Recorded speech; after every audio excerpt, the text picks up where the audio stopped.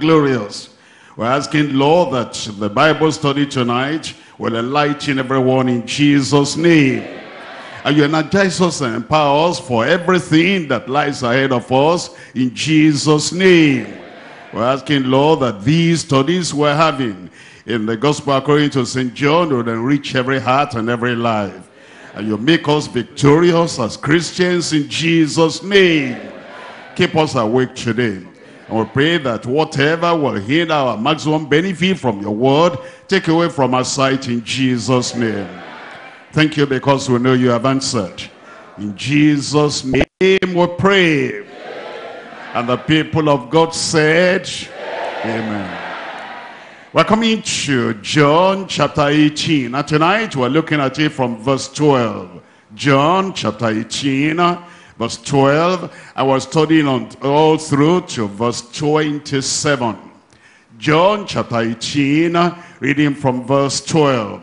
It says, then the band and the captain and the officers of the Jews took Jesus and bound him and led him away to Annas first. And it says, for he was father-in-law to Caiaphas, which was the high priest that same year. Now Caiaphas was he which gave counsel to the Jews that it was expedient, profitable, and it was necessary that one man should die for the people. We now come to verse 25. In verse 25 it says, verse 19. In verse 19, the high priest then asked Jesus of his disciples and of his doctrine. Jesus answered him, I speak openly to the world, and I ever taught in the synagogue and in the temple, whither the Jews always resort, and in secret have I said nothing. Why askest thou me? Ask them which heard me what I have said unto them. Behold, they know what I said. I read a part of the passage we're looking at tonight, just to make you understand what we're looking at. We're looking at Jesus Christ coming under trial. He had been betrayed by Judas Iscariot. And the people that came to take the Lord Jesus Christ, they arrested him. And they bound him. And they took him to the high priest. Actually, you have the mention of two people. Number one, Annas. Number two, Caiaphas. Actually, Annas had been a high priest before Caiaphas. And for some years now, he had been put aside. And Caiaphas had been appointed. But because the priest of the high priest, the place of the high priest was to be forever until he died, that's why he was still referred to as a priest or as an high priest. You come to Luke chapter 3, you have the understanding there. Luke chapter 3, I'm reading from verse 2.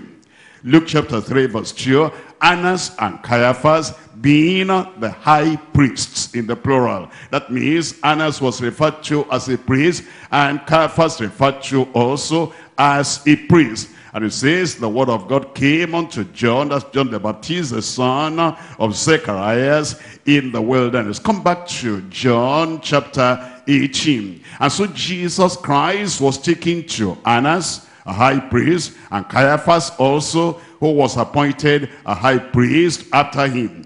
And they were in-laws. And now at the trial of Jesus, at the betrayal of Jesus, they used the enmity against Christ. That is, Annas having enmity against Christ and Caiaphas having enmity against Christ. They used that to strengthen their bonds. That's what you find unbelievers doing sometimes, that even though they might have different opinions about different things, and they might have different directions in which they are walking, but when there is something that is opposed to Christ, they come and they unite him. And when they want to plan any evil against Christ, against Christianity, and against Christians, and they want to achieve their own personal goal, then they get united together. So you find Annas and Caiaphas coming together, and then they were rejoicing, celebrating that Jesus Christ now had been arrested and had been bound and delivered into their hands. You find a similar thing in Luke chapter 23.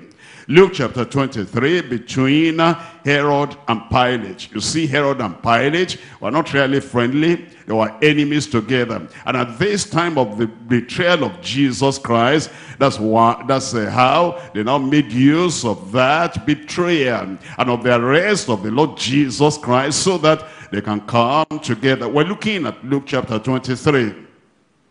Luke chapter 23, I'm reading from verse 3. It says, and Pilate asked him, saying, art thou the king of the Jews? And he answered him and said, thou sayest it. Then said Pilate to the chief priests and to the people, I find no fault in this man. And they were the more fierce, saying, he stirreth up the people, teaching throughout all Jewry, beginning from Galilee to this place. When Pilate heard of Galilee, he asked whether the man was a Galilean. And as soon as he knew that he belonged to Herod's jurisdiction, he sent him to Herod. We're talking about Pilate sending the Lord Jesus Christ to Herod.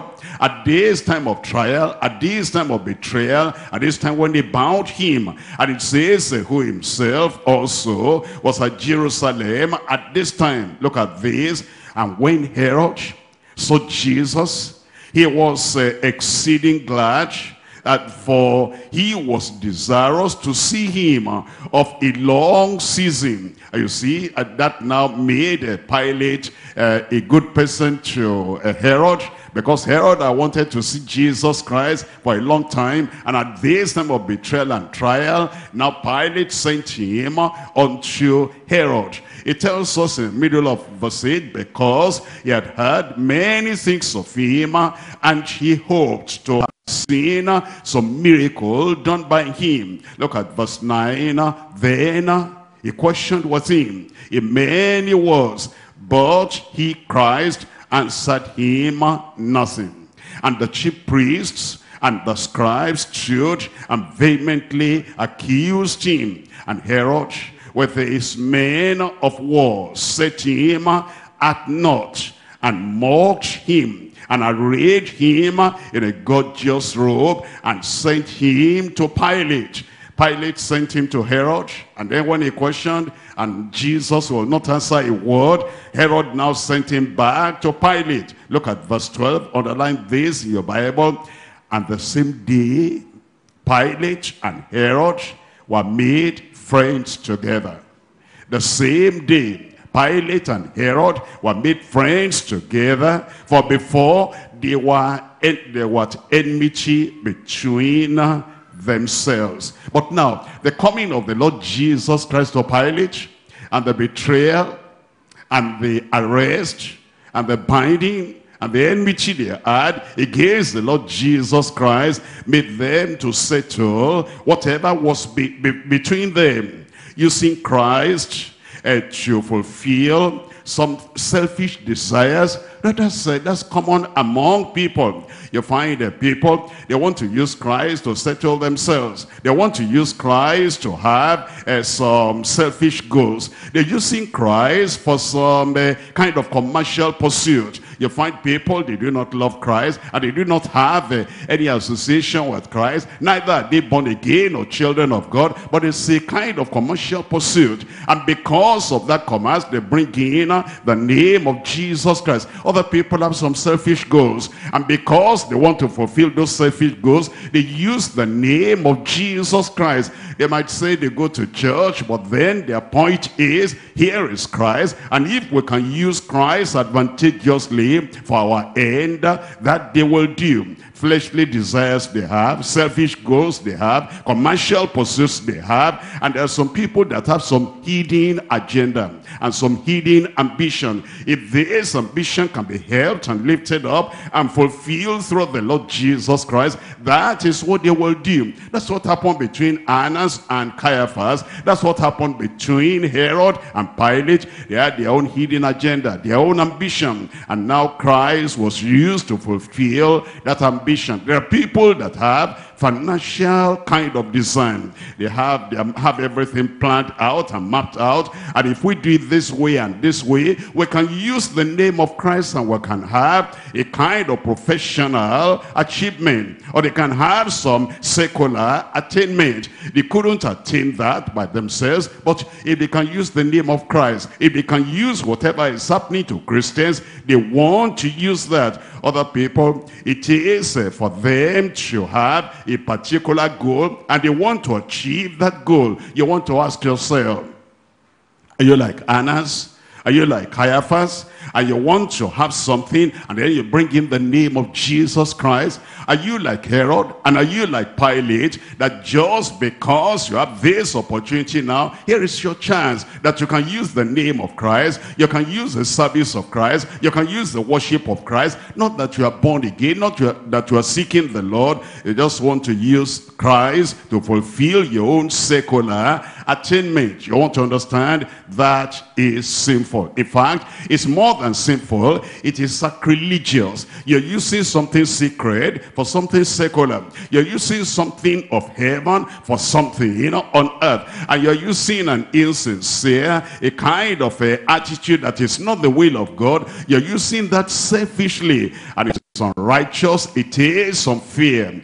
But though through it all, we see Jesus Christ. On the one hand, we see the submission of Jesus Christ. On the other hand, we see the sovereignty of Jesus Christ. Submission in the sense, when they bound him, he didn't resist. He didn't fight back. When he took him to Annas, was looking at them. When he took him to Caiaphas, he didn't mind at all. And he took him to Pilate and then to Herod. For him, he submitted because this was the will of God. But all the same, on the one hand, you see him is like the lowly lamb. On the other hand, you see him is the mighty lion, because you can see his sovereignty. And that's those two sides you see for the Lord Jesus Christ. One side, submission. The other side, sovereignty. One side, you can see his meekness, gentle and lowly. On the other hand, you can see his might. When those people came and they said, we're looking for Jesus, just looking at them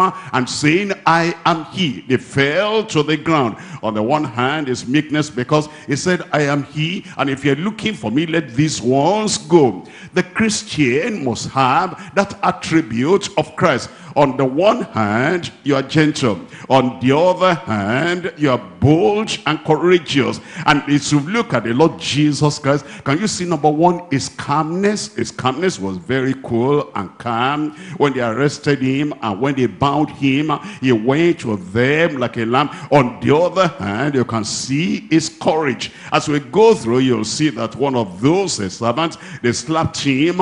He looked at him straight in the face and said, what have I said wrong?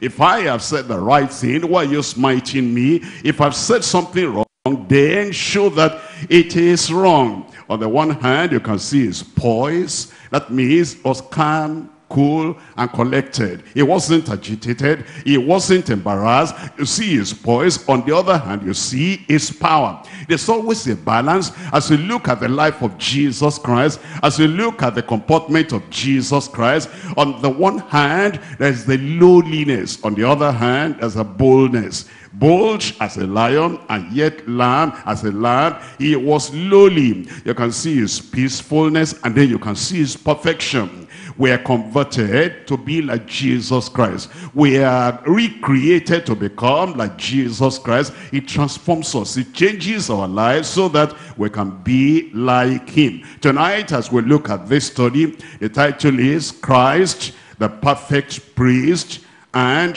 the lowly lamb. Christ, the perfect priest, and the lowly lamb. There are three things we're looking at as we look at the passage together. Number one, the previous declaration of sacrilegious carnal Caiaphas. Caiaphas had already predicted, Caiaphas already decided that it is expedient that one man will die for the whole nation, so that the whole nation will not go into slavery under the Roman government. And you see this previous declaration being played out. Number one, the previous declaration of sacrilegious carnal Caiaphas. Point number two, in this passage, you're going to see the painful denials of a self-confident Christian. A Christian following Christ, a Christian, a disciple of the Lord Jesus Christ, is following after him. In fact, he had promised the Lord, even though I will die with you, I will not deny you. In this passage, you are going to see how painfully he denied the Lord. The painful denials of a self-confident Christian. Point number three, the perfect dignity, the perfect dominion of the submissive, courageous Christ. The perfect dignity of the submissive, courageous Christ.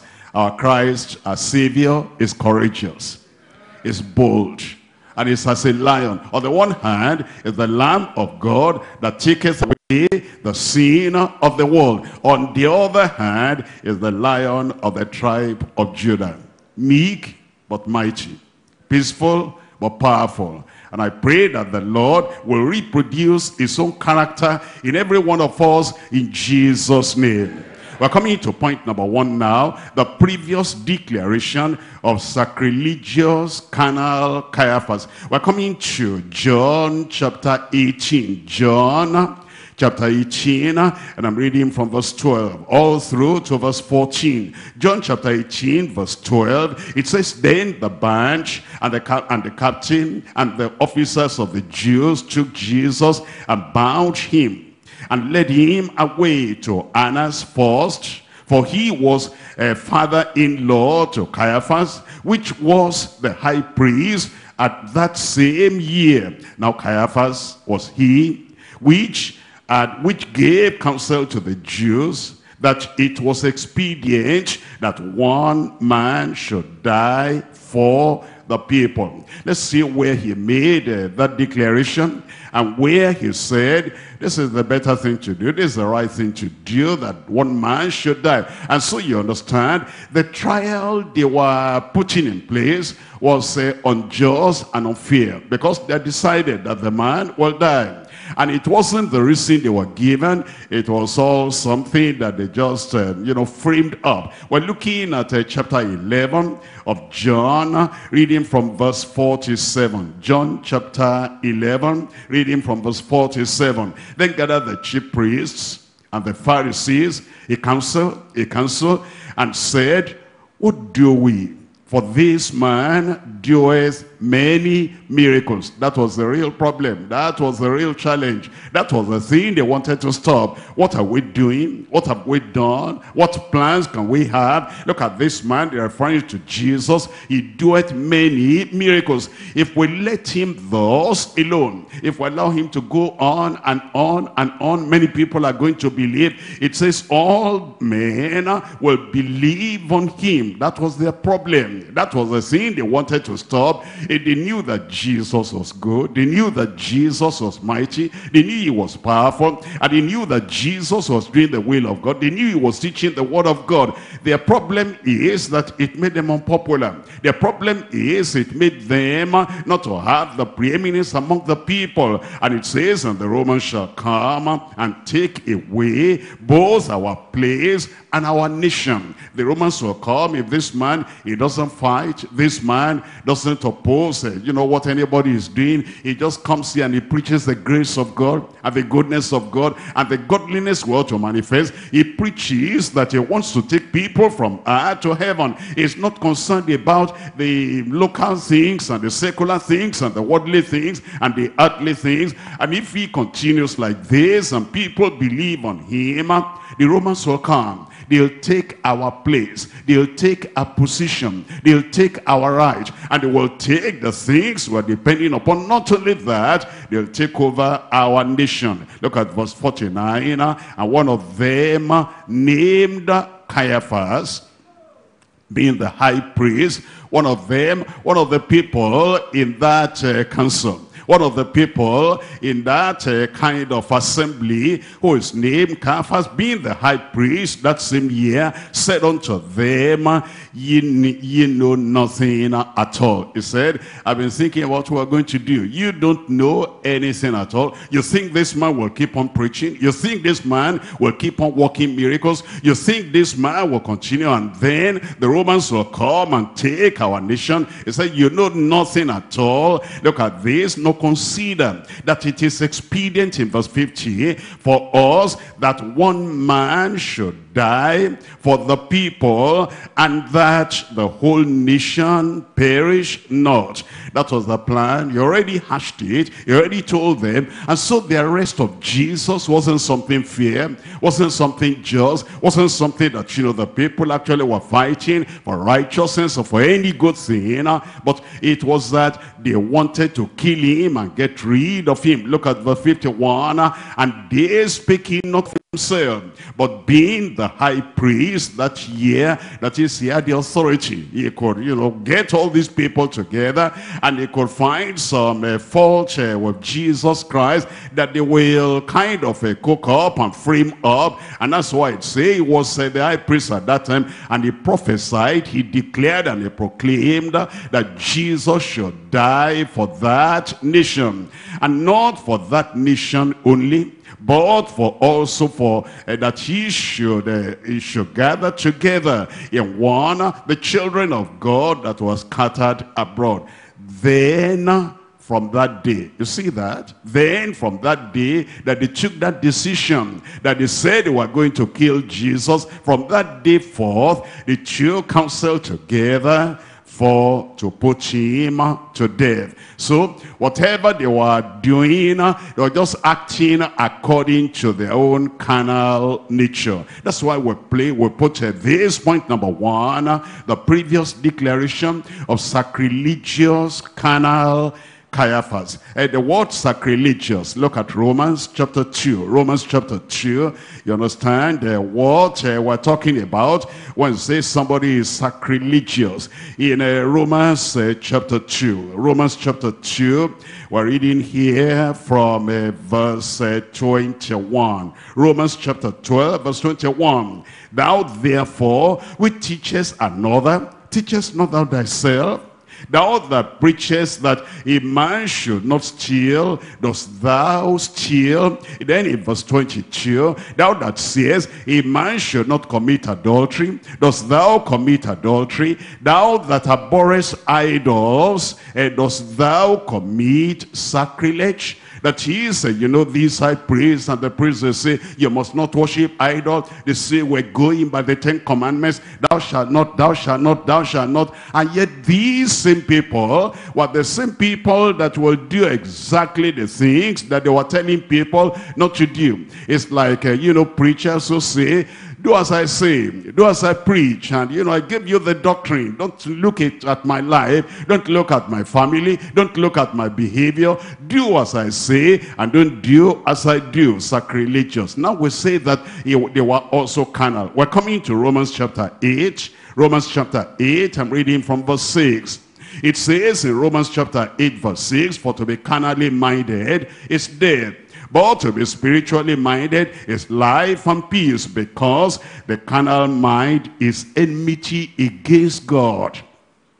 Caiaphas at enmity against God, against Christ, and Pilate against God, Herod against God, Annas against God. And these people that came to arrest the Lord Jesus Christ with Judas Iscariot, they were carnal, because it says in verse 7, because the carnal mind is against God, for it is not subject to the law of God, neither indeed can be. Look at verse 8. So then they that are in the flesh cannot please God. All these people that gather together, and he said, you know, they might have said they're fighting for righteousness. They might have said we're doing the right thing. They might have said we're getting him out of the way so that the nation will not come into slavery under the dominion of of the Roman government. But you see, they were carnal, and they were sinful, and they were sacrilegious. So we're coming to Hosea chapter 6, and I'm reading from verse 7. Hosea chapter 6, we're reading from verse 7. It tells us in Hosea chapter 6, reading from verse 7, but they like men have transgressed the covenant. They dealt treacherously against me. They dealt treacherously against the Lord. Carnal, sacrilegious, sinful, evil, fighting against the Lord. And they said they were arresting Jesus for all these offenses that were framing up. It tells us in Jeremiah chapter 9. Jeremiah chapter 9, reading from verse 6. Jeremiah chapter 9, reading from verse 6. The attitude of these people, the character of these people, and the actions of these people too. It says, thine habitation is in the midst of deceit. Think of Annas, that's deception. And think of Caiaphas, all they did, that was deception. And think of Herod, everything was deception. Look at what Judas Iscariot did, and all those people. Eventually Judas Iscariot himself came to say, I betrayed an innocent blood. It says over here that their habitation is in the midst of deceit. Through deceit they refuse to know me, says the Lord. And now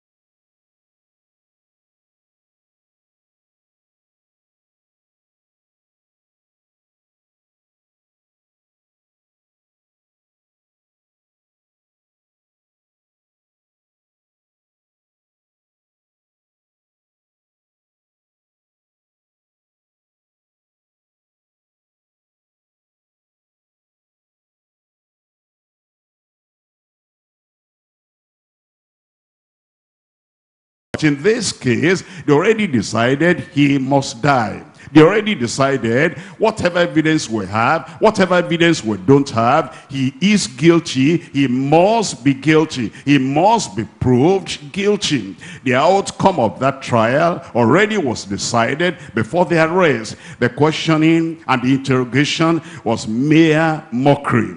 And these people that came together, we must understand there was no fairness in their questioning, and there was no justice in their questioning. We must say that they were determined to do evil. Determined to do evil. Is there anything like that in anybody's character here? Maybe you're in the position of authority, in a position where you can decide on the lives of people. You can decide on what happens to them, what does not happen to them already. Although you say we're investigating, we're finding out, you already made up your mind, he must be punished. You've made up your mind, he must go for this. You've already made up your mind, we must prove him guilty. Although the man might be be innocent, the woman might be innocent. You had decided before you even met him that you're going to do something evil to this man. That's like you're following the steps in the steps of Annas, like you're following in the steps of Caiaphas,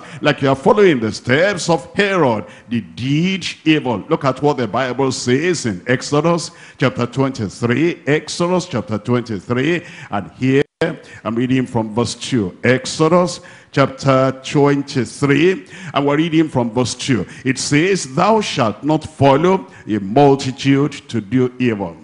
A council, an assembly, a congregation, some friends, some enemies, and some people, they've come together and have said, this is what we will do. If you happen to know about it, it says, thou shalt not follow a multitude to do evil. Then it goes on to say, neither shalt thou speak in a cause to decline after many to wrest judgment. Let there be justice. Let there be the right thing. What is the attitude of the Lord to the people who are determined to do evil?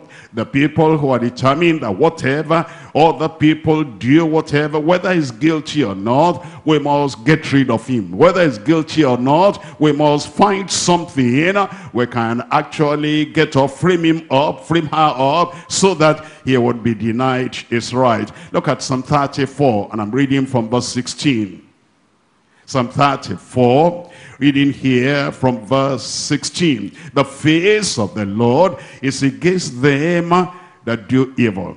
The face of the Lord, the might of the Lord, the decision of the Lord, and the throne of God is against them that do evil, to cut off the remembrance of them from the earth. And if such people do not repent, they cannot be with God forever. They cannot live with God. The face of the Lord is against them that do evil. And as these people came together and they decided before the arrest that Jesus must be charged with whatever a crime they wanted to lay against him. Already that decision had been made, and they were guilty of doing evil. If you are like that, that means you are not a child of God. If you are like that, it means you are not born again. You've made up your mind, I must get so and so to trouble. I must get such and such to trouble. And whatever happens, I must find something to round him up. Look at Proverbs chapter 2 verse 13. Proverbs chapter 2 verse 13, who leave the paths of uprightness to walk in the way of darkness. The people we're studying about today, who arrested Jesus, who bound Jesus, who questioned Jesus, who interrogated him, and who said they found something wrong when there was nothing wrong. These were people walking in the ways of darkness. Look at this in verse 14, who rejoiced to do evil. We caught him, we bound him, we arrested him. He will not escape from this one. They were rejoicing to do evil and delight in the frowardness of the wicked, whose ways are crooked, and they froward in their paths. I pray will not be like that.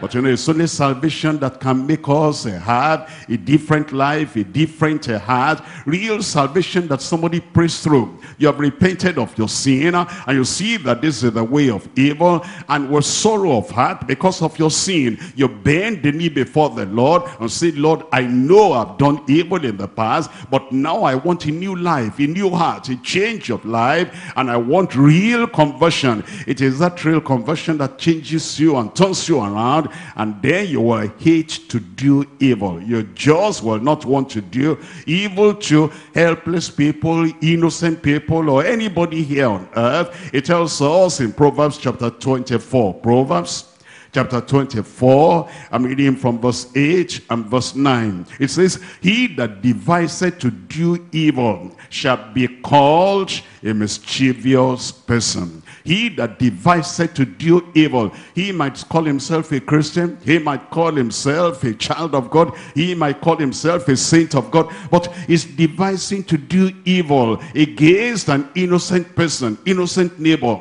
innocent relative, innocent relation, and is devising to do evil against an innocent member of the church or member of the body of Christ, he that devises to do evil shall be called a mischievous person. Before you get to the assembly of some people, do you make up your mind, I'm going there, I'm going to create trouble for so-and-so. I'm going to create a trouble for sister so-and-so. I'm going to create trouble for brother so-and-so. I'm going to hinder him. I'm going to hinder her. I'm planning this evil. Please don't call yourself a Christian. Don't call yourself a born-again child of God, because he that devises to do evil shall be called a mischievous person. It says, look at verse 9, the thought of foolishness, even the thought of foolishness is sin. While you are thinking about it, that from the time Caiaphas were planning this, from the time he said it is expedient for us that one man will die, and then they were planning that and thinking about that, already they were sinners, already there was evil they were planning. And it says in that verse 9, the thought of foolishness is sin. I'm going to put a stumbling block before him so he can fall. Even if you don't have the chance to do it, you have thought about it, you planned it. If you had a chance to get it done, you're not a Christian. You don't have evil thoughts against any brother. You don't have evil thoughts against any sister. Not even a sinner, not even your neighbor. When you have that thought in your heart, this is exactly what those people did. Annas, Caiaphas, and the rest of them. The thought of foolishness is sin, and the scorner is an abomination unto men, and also an abomination unto God. Ecclesiastes chapter 8, we're looking at verse 11. Ecclesiastes chapter 8, we're reading from verse 11. It says in verse 11, because sentence against an evil work is not executed speedily. Because, a stone does not fall from the sky and crush Annas immediately. You see, if we're not okay in the sight of the Lord, why did he knock us? Why didn't he kill us? Why didn't he destroy us? And if that Jesus is mighty, if that Jesus is powerful, if what we're doing against him is not religiously correct, why didn't he manifest his power and then destroy us? Look at this, because sentence against an evil work is not executed speedily. Therefore, the heart of the sons of men is fully set in them to do evil. Because judgment does not fall immediately, because God is not willing that anybody should perish, but that all should come to repentance, and God waiting for them to come to repentance, and they do not know that. They think, that's all right. But look at verse 12. Though a sinner do evil 100 times, 1, 2, 3, up to 10 times, they are not satisfied. And then they do it 20, 25, 35 times. They are not satisfied. They just go on and on and on. It's like that's their full-time business. Anywhere they go, because their heart is evil, because their mind is evil, because their plans are evil, and they plan evil against some specific people. And though a sinner do evil 100 times, and his days be prolonged, yet surely I know that it shall be well with them that fear God, and which fear before him. Verse 13, but it shall not be well with the wicked. Now you said the amen to the other one. You don't want to say amen to this? It will not be well with the wicked. Neither shall he prolong his days, which are as a shadow, because he feareth not before God. It's warning us that we need to understand that God is watching our lives. If we claim to be born again, if we claim to be children of God, then evil will not be in our heart, will not be in our plans, will not be in our thoughts, because the thoughts of doing evil, the thought of foolishness is sin. Micah chapter 7, we're looking at verse 3. Micah chapter 7, we're reading from verse 3. In Micah chapter 7 verse 3, it says that they may do evil with both hands earnestly. You see, these people, they're zealous in doing evil. They're passionate in doing evil. They are earnest in doing evil. As the word of God has commanded us that we earnestly contend for the faith, the devil has commanded them and is instigating them to earnestly contend for evil. Earnestly practice evil. Earnestly go the way of the backslider. It says in that verse 3, that they may do evil with which hand? Both hands, earnestly. It says the prince asketh and the judge asketh for a reward, and the great man he uttereth his mischievous desire, and they wrap it up. They wrap it up. You know, they understand each other. They understand each other's language. They give the signals to each other. Do it this way. This is the time now. You can strike this time now. You can practice that thing now. And everything goes synchronized together. And it says they wrap it up. The best of them is as a briar, and the most upright is sharper than a thorn edge. The day of thy watchmen and thy visitation cometh, now shall it be their perplexity. It's telling us in the New Testament in 1 Peter chapter 3 verse 12. 1 Peter chapter 3, and here we're reading from verse 12. 1 Peter chapter 3 verse 12, it says, for the eyes of the Lord are over the righteous, and his ears are open to their prayers. And now it says, but the face of the Lord is against them that do evil. They may hide in the church, and they may hide on the title, they may hide on the position, they may hide on the proclamation or testimony that we are members of the church, of, you know, such a church like this. But it says the face of the Lord is against them that do evil. If you are like that, I pray that genuine repentance will be your lot in Jesus' name. Our genuine repentance, total transformation. Because when you are born again, when you are saved, you will not plan evil anymore, think evil anymore, do evil anymore, and conspire with other people to do evil anymore. We're coming back to John chapter 18. John chapter 18. I'm reading here from verse 12 again. John chapter 18 verse 12.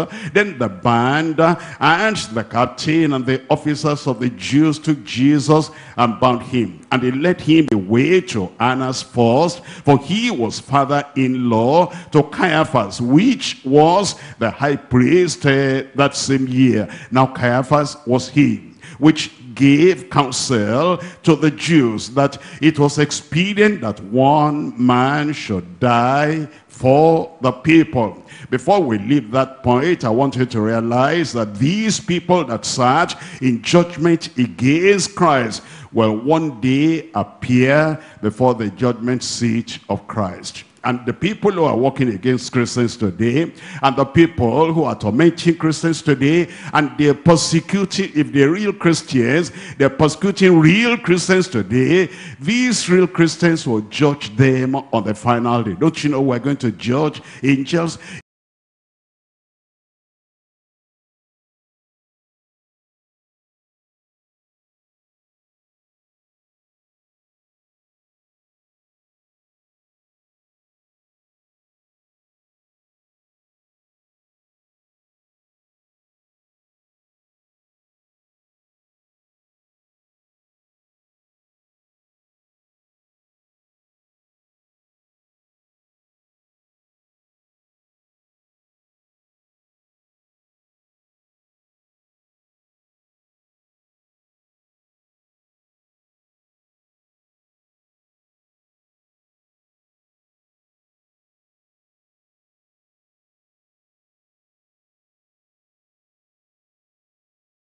He has done, whether it be good or bad. Knowing therefore, verse 11, knowing therefore the terror of the Lord will persuade men. What are we persuading men to do? Will persuade men to repent. And if you are here tonight, you have not repented, here is another chance for you. You repent.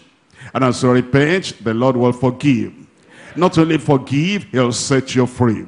He'll change your life so that doing evil will become something of the past, will not continue your life anymore in Jesus' name. We'll come to point number 2 now, the painful denials of a self-confident Christian. The painful denials of a self-confident Christian. We're coming to John chapter 18 verse 15. John 18, reading from verse 15. And Simon Peter followed Jesus, and so did another disciple. That disciple was known unto the high priest, and went in with Jesus into the palace of the high priest. But Peter stood at the door without. Then went out that other disciple, which was known unto the high priest, and spake unto her that kept the door, and brought in Peter. Then said the damsel unto that kept the door unto Peter, art thou not also one of this man's disciples? And he said, what did he say? Tell me out aloud. I am not. And then it says in verse 18, and the servants and the officers stood there, who had made a fire of coals, for it was cold, and they warmed themselves. And Peter stood with them, and Peter stood with them, and Peter stood with them, and warmed himself. Let's go to verse 25. In verse 25, and Simon Peter stood and warmed himself.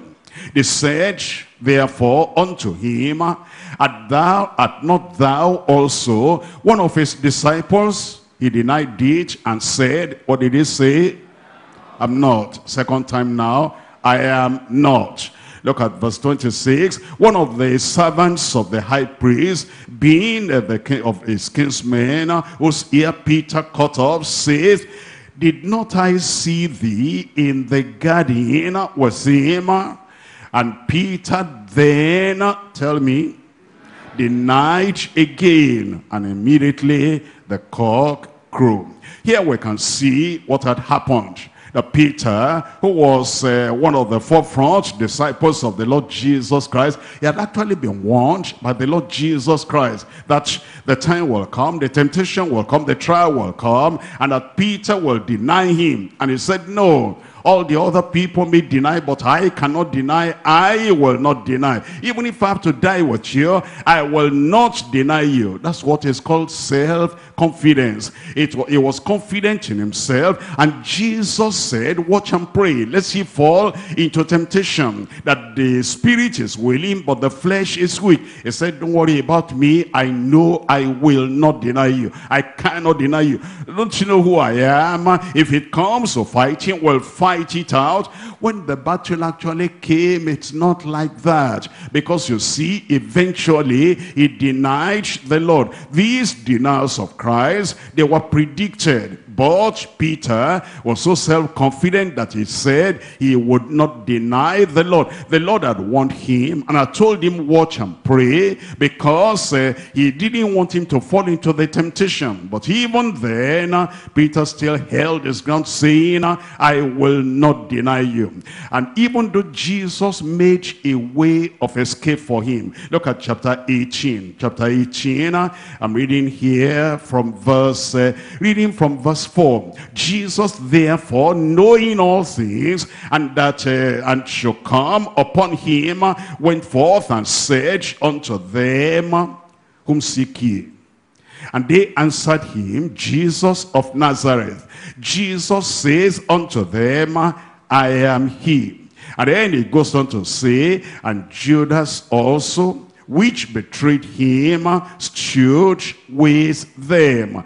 And then we come to verse 6. As soon as he had said those words and they went backward and fell to the ground. Then asked he them again, whom seek ye? And they said, Jesus of Nazareth. Jesus answered, I have told you that I am he. If therefore ye seek me, tell me the rest there.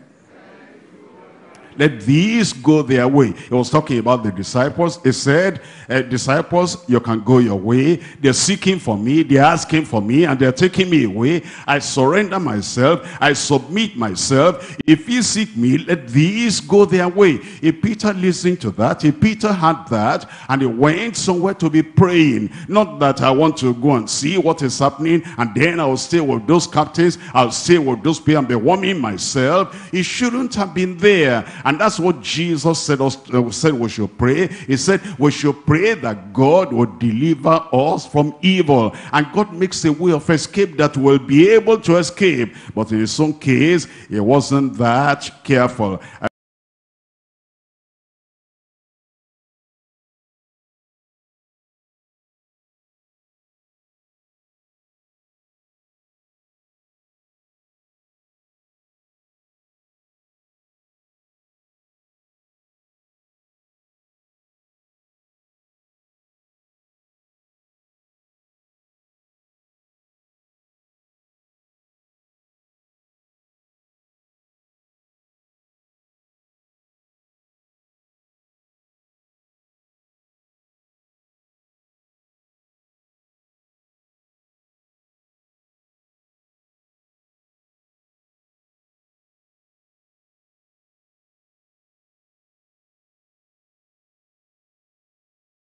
Jesus' name. Look at verse 12. Wherefore, let him that thinketh he standeth take heed lest he fall. Let him that thinketh he standeth. I know myself, I know I'm born again, and I'm a child of God. I can never get near that kind of thing. You're getting near the pitch, you're getting near the ditch. Don't worry about me. Even if I get very near, you can trust me, I'll never fall inside. The time you see him the following day is falling inside, because he's overconfident, because he's self-confident, because he's prayerless, because he's not thinking of his life, and he's not applying the blood of Jesus that shall shed for him. Wherefore, let him that thinketh he standeth take heed lest he fall. What's the Lord teaching us here? The Lord is teaching us here that denying the Lord is a terrible thing. Denying the Lord is something punishable by the Lord. We're looking at Matthew chapter 10 verse 32. Matthew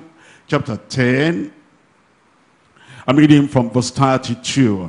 If you deny the Lord in a time of temptation, if you deny the teaching of the word of God, if you deny the calling of God, if you deny your identity with the Lord, it's such a dangerous sin. It says in Matthew chapter 10 verse 32, whosoever, whether it's Peter or Judas, whether it's a preacher or a member of the church, whosoever therefore shall confess me before men, him will I confess also before my Father which is in heaven. Look at the other side, verse 33. But whosoever shall deny me before men, whosoever, Peter, whosoever shall deny me before men, Christian, whosoever shall deny me before men, preacher, whosoever shall deny me before men, him also will I deny before my Father which is in heaven. I pray you'll not deny the Lord. But you must pray, and you must watch, and you must watch against that kind of a denial. We're coming to Luke chapter 12. Luke chapter 12, I'm reading from verse 4. Luke chapter 12 verse 4. And I say unto you, my friends, you see, it's not talking to enemies, it's not talking to unbelievers, it's talking to believers. And I say unto you, my friends, be not afraid of them that kill the body, and after that they have no more they can do. That's why people deny. You know what Peter denied? Well, if I say I'm one of them, I don't know whether they'll pull me there and say, you also, you need to come before Annas and before Caiaphas and before Pilate and before Herod, and then look at how young I am. If they take me like they're taking Jesus and they kill me, what will my life become? Maybe that's what he thought, and he was afraid. And Jesus said, my friends, be not afraid of them that kill the body, and after that they have no more that they can do. But I will forewarn you, whom ye shall fear. Fear him which after he has killed has power to cast into hell. Yea, I say unto you, tell me, fear him. And not 5 sparrows sold for 2 farthings, and not one of them is forgotten before God, but even the very hairs of your head are all numbered. Give me a good amen. Fear not, therefore, fear not, therefore. Remember the word of God. Fear not, therefore, ye are of more value than many sparrows. Who also, I say unto you, whosoever shall confess me before men, him shall the Son of Man also confess before the angels of God. Verse 9, and he that denies me, and he that denies me. You say you are a child of God, you know the word of God, and you claim to be born again. Maybe your relatives are not born again, maybe they profess they are born again, but they do not have the same conviction of the Bible that you have. And now you are in their midst, and Deeper, Madam Deeper, you have come. Mr. Deeper, you have come. Now this is what the family is going to do. And don't tell us that don't bring Deeper here. We're not bringing Deeper there, we're bringing the Bible there. Do you have your Bible there?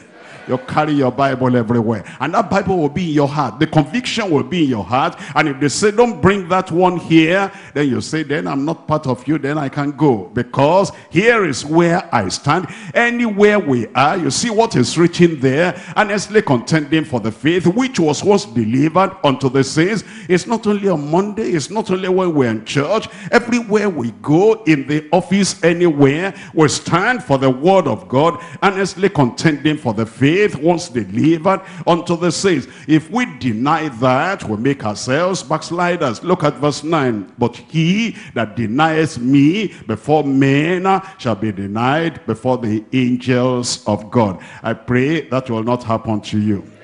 I will not deny the Lord. I said I will not deny the Lord. If you don't say it now, when God can confirm it for you and give you strength outside there, what's going to happen to you? I will not deny the Lord. Now, let's look at this. Now, why do Christians deny the Lord? Peter is gone, and thank God Peter repented, because he went out and wept bitterly. And then the Lord restored him, and you can see him in Acts of the Apostles chapter 2. Things were different, like things are going to be different with you. And then you can see him when he stood up and preached the word, and 3,000 became converted. Peter became different. I'm going to become different. You can see him when he says, silver and gold have I none, in the name of Jesus Christ, rise up and walk. And that man rose up and walked. Your time has come. And you can remember when they said, by what power have you done this? Didn't we tell you not to do this? And Peter said, if you question us as by what power we did this, by that name of Jesus Christ, whom you crucified and God raised from the dead. That man was not a coward anymore. I will not be a coward anymore. I said I will not be a coward anymore. You will stand for the word of God in Jesus' name. And they said, okay, now. They threatened them and said, don't speak in this name again. He said, look to that yourself. If it be right in the sight of God, either to obey you or to obey God, but we will do, and we will say, and we will preach what we have heard from the Lord. They couldn't catch that man again. They will not catch me again. I said they will not catch me again.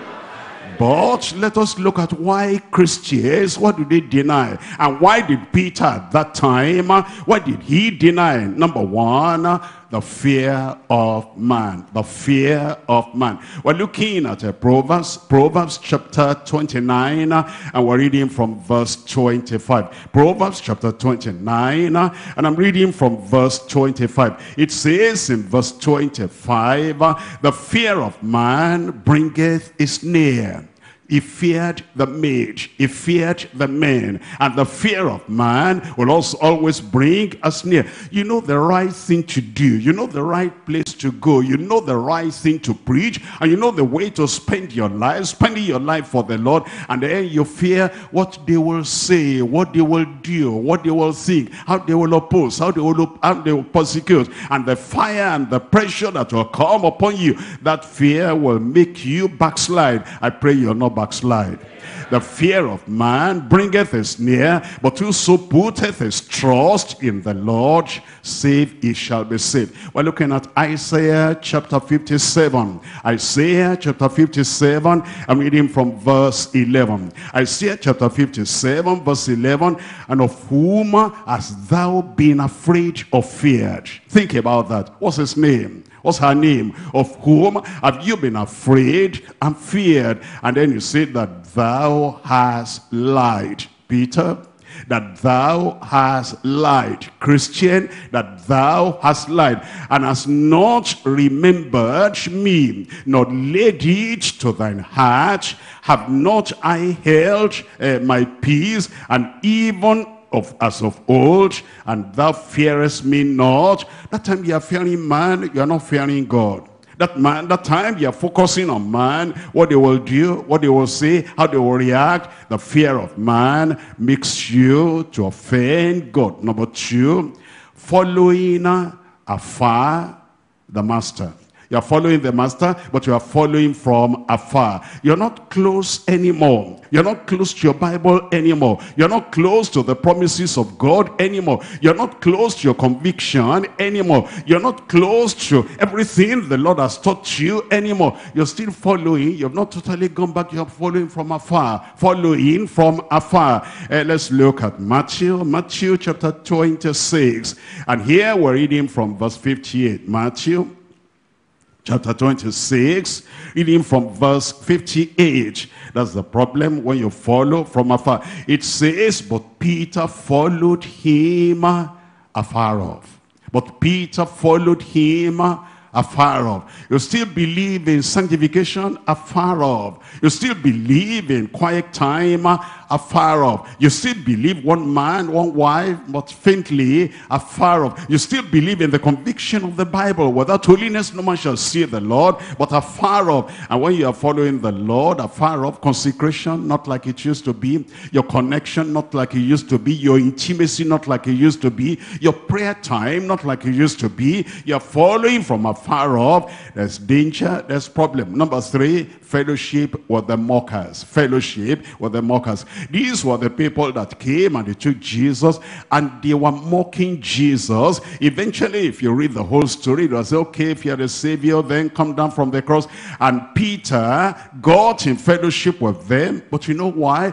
Because he wanted to warm himself. It's so cold. It's so cold. And I need some warmth here. And I need some thing. And there's no other place to get the cold removed. There's no other place to have the business. There's no other place to have the scarcity removed. There's no other place where I can have my job. There's no other place where I can have this except among the mockers. Fellowship with the mockers. He tells us in John chapter 18. John chapter 18. I'm reading here from verse 25.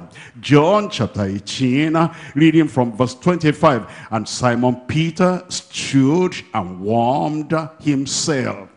And Simon Peter stood and warmed himself among those people. You will not stand with them. You will not stay with them. And look at that word. And Simon Peter, what's the next word there? Look at your Bible, verse 25. And Simon Peter, what's the next word? Stood. He stood. And come back to chapter 18, and we're looking at it from verse 5. And it says, and they answered Jesus of Nazareth, and Jesus says unto them, I am he. Look at this. And Judas also, which betrayed him, what's the next word there? Stood with them. Judas is called stood, betrayed the Lord Jesus Christ. These same people took the Lord Jesus Christ and they took him away. And while Jesus Christ was being tried, was being questioned, interrogated, they were warming themselves around the fire. The same place where Judas stood with those people. Now Peter took his place and Peter stood there. When you fellowship with the unbelievers, when you're too close with the unbelievers, when you say, well, what I need, they have. I need to warm myself. I need to take this cold off. Number one, fear of man. Number two, following from afar. Number three, fellowship with the mockers.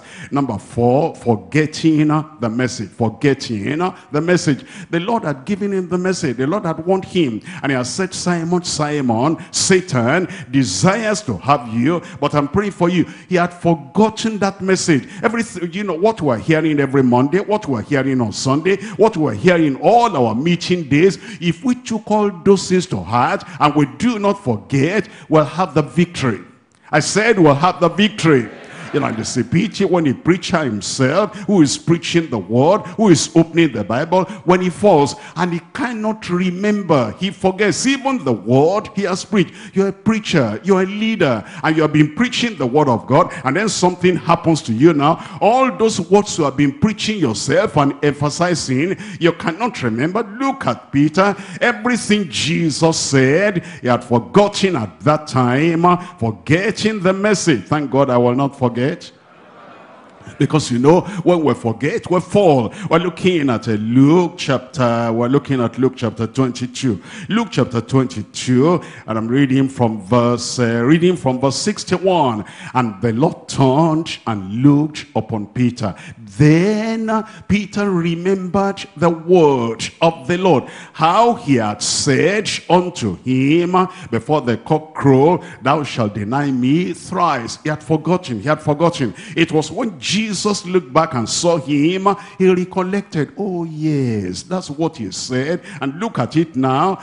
It has happened already. It's falling already. Forgetting the message. Number 5, fainting in the mind. Fainting in the mind. They took Jesus. I thought he'll escape. I drew out the sword and cut off that ear. He picked back the ear and put it back there again. And now they've taken him. Look at him following them. And he cannot dismiss them and send them away and manifest the power. This is a man that walked on the sea. This is a man that said stop, and it stopped. What has happened to Jesus? Because of that, he fainted in his mind. But you know, Jesus Christ was not fainting in his mind. You will not faint in your mind. It tells us in Hebrews chapter 12, and I'm reading here from verse 3. Hebrews chapter 12, we're reading from verse 3. It says in verse 3, for consider him who endured such contradiction of sinners against himself, lest ye be wearied and faint in your minds. When you faint in your mind, you give up. When you faint in your mind, it's like, you know, if that is happening to Christ, if that is happening to Peter, if that is happening to so-and-so, who am I? How can I stand? Well, thank God I can stand. And thank God I will stand.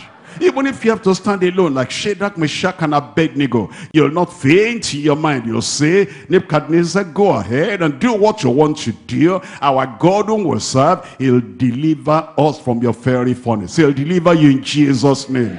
Even if there's nobody, you are the Daniel, and they say the lion's den is there. If you pray, if you carry out conviction, if you stand for what you say you believe, look at the lion's den open there. We're going to throw you in there. You will stand. I said you will stand. Okay, I can say it for myself. I will stand. I said I will stand. The Lord who has helped me, for don't you know, when I was converted in 1964, long ago, and day after day, week after week, and month after month, and year after year, and here I am today. I still believe the same thing I believed many years ago. And you, if you can see that God held this man, God will hold that man there. He'll hold that woman there. You will stand in Jesus' name. There's no fainting. I said there's no fainting. Number 6 is faithlessness at the critical moment. The moment came. You see, there are people that have faith before the problems come, before the mountains come, before the challenges come. They have faith, and they say, I will move every mountain. I'll tell those demons, get out. And all those people, they want to persecute me. I'll tell them, no way, I'm going to stand. That before the moment arises. Now when the moment comes, all that they have been saying, consecration and everything, I lay everything on the altar, I surrender all, everything now is vanished into the air. Because that faithlessness at the critical moment, you will not fail. Your faith will not go down. Look at this. We're reading from Hebrews chapter 10. Hebrews chapter 10. I'm reading from verse 38. Now the just shall live by faith. But if any man draw back, thank God that's not me. My soul shall have no pleasure in him. But we are not of them who draw back unto perdition. Those who draw back, what do they draw back to? Unto perdition. But of them that believe to the saving of the soul. Number seven, number one is the fear of man. The fear of man. That's what hinders people. Number two is following afar the master. Number three is fellowship with the mockers. Number four, forgetting the message. Number five, fainting in the mind. Number six, faithlessness at a critical moment. Number seven, falsehood before the multitude. Falsehood before the multitude. You see, Peter saw the multitude, and he saw the crowd there, and he saw the people that were saying, crucify him, crucify him. Can I stand? Look at this mob, and look at this mixed multitude, and look at what they are saying. He began to shake, and then he became false before the multitude. In Proverbs chapter 14, I'm reading from verse 5. Proverbs chapter 14, we're looking at verse 5. In Proverbs chapter 14, verse 5, it says, a faithful witness will not lie, but a false witness will utter lies. I don't know him, I'm not his disciple. That's a lie, Peter. And it says a false witness shall utter lies. We're looking at Proverbs chapter 19. Proverbs chapter 19, I'm reading from verse 5. A false witness shall not be unpunished, and he that speaketh lies shall not escape. Look at verse 9 of that same chapter 19. A false witness shall not be unpunished. That means he'll be punished. And he that speaketh lies shall perish. I pray you'll not perish. Lying must get out of your life by all means. White lie, black lie, small lie, big lie, a lie to protect yourself, a lie to get out of trouble, because you're afraid of them. That's why you're telling them lies. That's why you think, if I say the correct thing, if I say the right thing, I lose my face, I lose my, respect. And already, what was that respect about? Tell the truth and put the devil to shame. Give me a good amen. Look at what the Lord is telling us in Revelation chapter 21. Revelation chapter 21, and I'm reading here from verse 8. Revelation chapter 21, we're looking at verse 8. It says, but the fearful and unbelieving and abominable and murderers and the whoremongers and the sorcerers and the idolaters and all liars. How many liars? The small ones and the big ones, the ones that play with lies. The ones that say, oh, I was only joking. You joke with lie.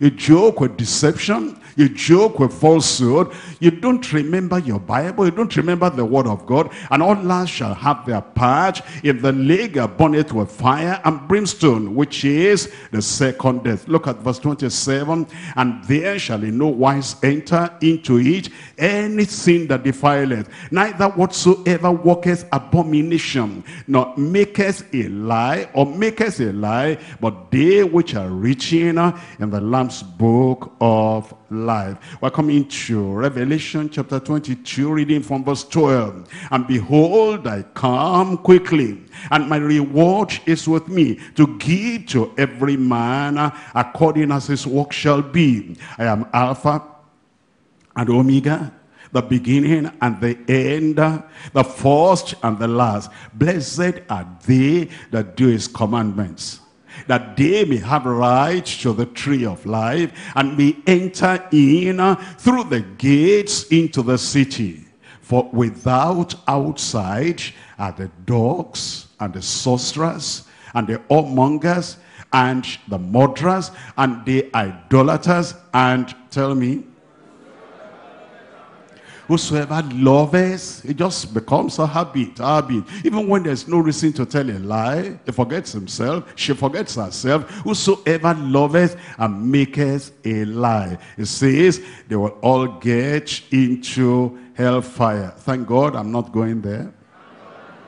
We're coming to point number 3 now. The perfect dignity of the submissive, courageous Christ. We're coming to John chapter 18. In John chapter 18, I'm reading from verse 19. John chapter 18, we're reading from verse 19. And the high priest then asked Jesus of his disciples and of his doctrine. What do you need the names of the disciples for? What do you want to do with that? Already you have decided you are going to condemn Christ. Already you have decided he's guilty. What will his disciples do to you? And then of his doctrine. They were not really interested in the doctrine. They were just wanting to get something to nail him. Look at verse 20. And Jesus answered him, I spake openly to the world. I spoke openly to everyone, because I was sent to the world. I wasn't sent to be in a corner somewhere and in a locality somewhere to be preaching the word. I was sent to the world to preach the word, and I spake openly to the world. I ever taught in the synagogue and in the temple, whither the Jews always resort, and in secret have I said nothing. Why askest thou me? Ask them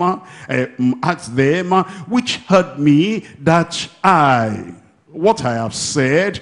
And then it says, and they will behold, they know what I said. And when he had thus spoken, one of the officers, look at this, such boldness, such effrontery. And it says one of the officers which stood by struck Jesus with the palm of his hand, saying, answerest thou the high priest so? And Jesus answered him, if I've spoken evil, bear witness of the evil. Calm and cool, poised, collected. He wasn't afraid. He wasn't shaking for them. That's just a creature. Christ is the creator. That's just a man. Christ is Lord.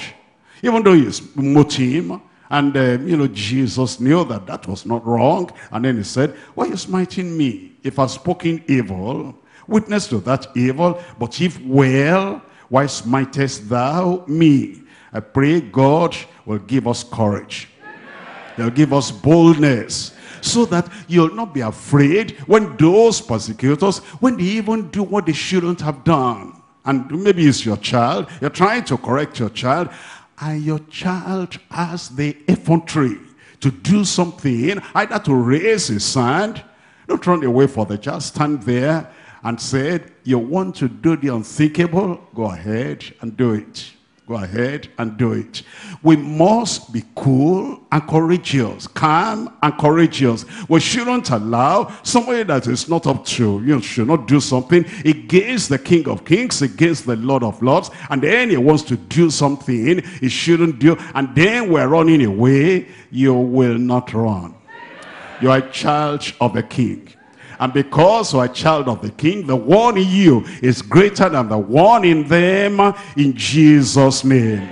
But Jesus Christ is the perfect one. He has perfect dignity and submission and courage. As we look at Jesus Christ, just and holy he was, and yet he was treated as unjust, as unholy. He was sinless and he was guiltless, and yet he was treated as if he was sinful, as if he was guilty. Great and glorious was the Lord Jesus Christ. He was treated with ignominy and with humiliation for all of us, for you, as your substitute. But thank God for our Savior.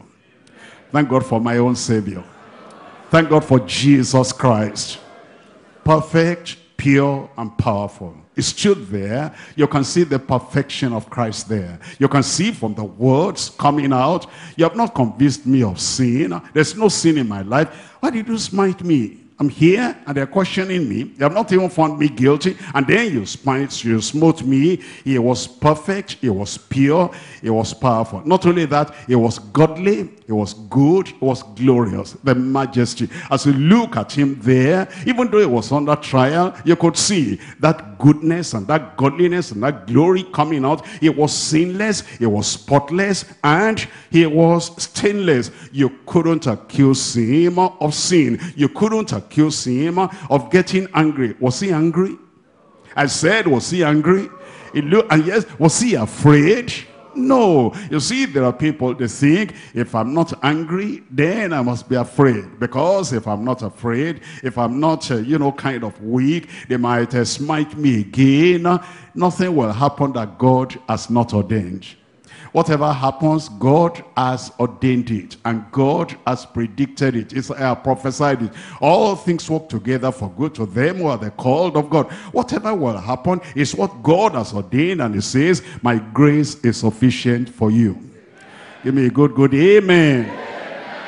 He remained holy and honored and heavenly. The majesty there and the courage there. He was blameless, he was faultless, and he was flawless. He was meek, he was merciful, he was mighty. You can see when he came to the garden and they cut off the ear of that servant, even though they came to arrest him, he didn't say, well then, said Peter, put that back. And then he bent down, took up the ear.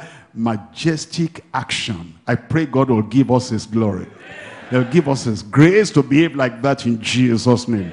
Meek, merciful, and mighty. He was faithful, forgiving, and forbearing. And he was a perfect Savior. And this he did for you.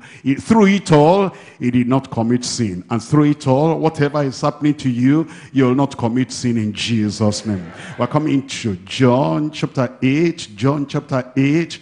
And I'm reading here from verse 46.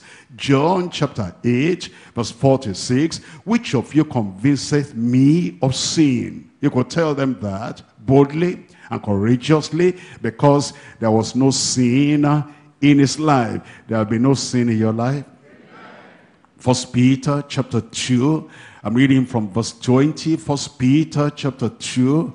And here we're reading from verse 20. In verse 20, for what glory is it, if when ye be buffeted for your faults, ye shall take it patiently, but if when ye do well, when you live righteously, when you have not committed sin, when you do well and suffer for it, ye take it patiently. This is acceptable with God. For hereunto were ye called, because Christ also suffered for us, leaving us an example that we should follow his steps. You'll follow the steps of Christ. Calm but courageous, lowly but bold. It says, who did no sin, thank God he committed no sin. Neither was guile found in his mouth. Who when he was reviled, he reviled not again. And when he suffered, he threatened not, but he committed himself to him that judgeth righteously. That's what the Lord expects us to do when something similar like this happens. When they accuse you unjustly, you not begin to cry and begin to shout and begin to swear. If somebody telling a lie against me like that, this will happen to him. If I ever did nothing, let this happen to me. No, you're not doing like that. You follow the example of Jesus Christ. Give me a good amen.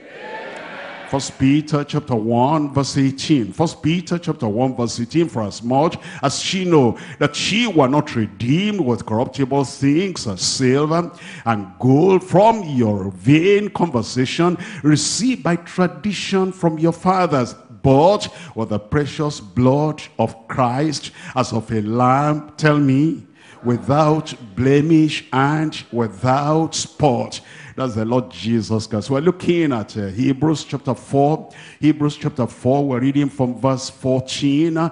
Hebrews chapter 4, verse 14. Seeing then that we have a great high priest that is passed into the heavens, Jesus the Son of God. Let us hold fast the profession, our profession. For we have not an high priest which cannot be touched with the feeling of our infirmities, but was in all points tempted like as we are. Tell me, yet without sin. Say that aloud. Yet without sin. Say that once again. Yet without sin. Let us therefore come boldly to the throne of grace, that we may obtain mercy and find grace to help in time of need. Like he was righteous, he'll keep you righteous.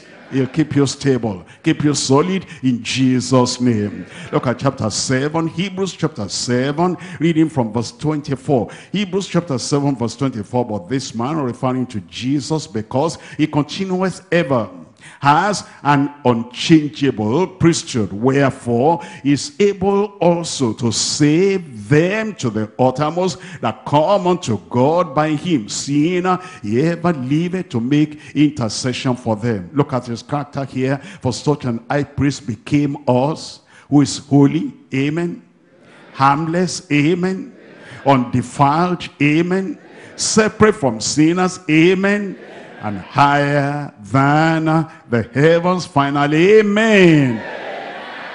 First John chapter 3. Jesus, the perfect one. Jesus, the righteous one. Jesus, the holy one, sinless, spotless, and stainless, flawless, and he was faultless, and he was blameless. First John chapter 3, reading from verse 5.